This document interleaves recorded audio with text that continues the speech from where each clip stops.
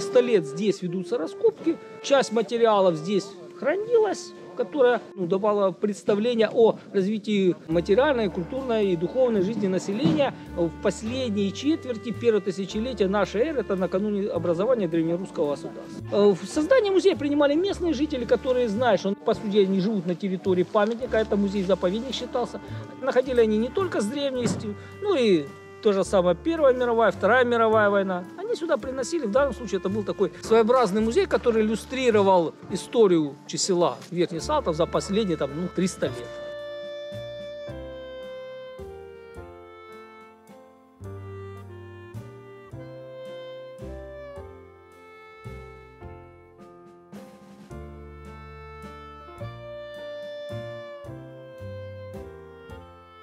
Музей, як бачите, постраждав під час обстрілів, під час ведення бойових дій.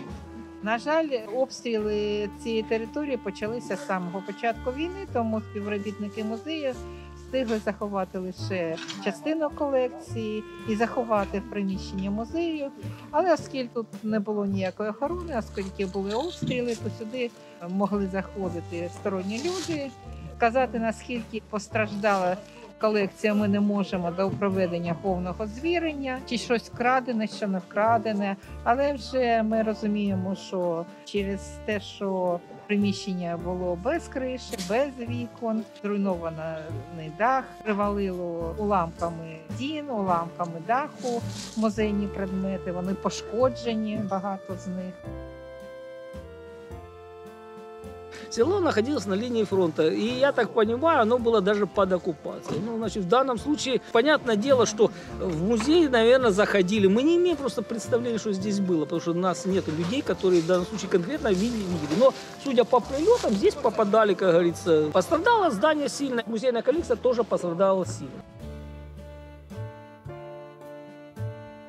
Культура – це ідентифікація нації. Тобто це перше, за що ми повинні триматися, бо без культури не буде нашої ідентичності. Адже чим ми відрізняємося від наших сусідів, ми відрізняємося своєю культурою, до якої входить і духовність наша, і історична спадщина, і наше виховання.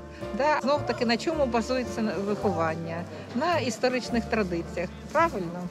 Тому музеї є найпершими інституціями, якими довіряє населення і які зберігають ці культурні традиції, історичні традиції.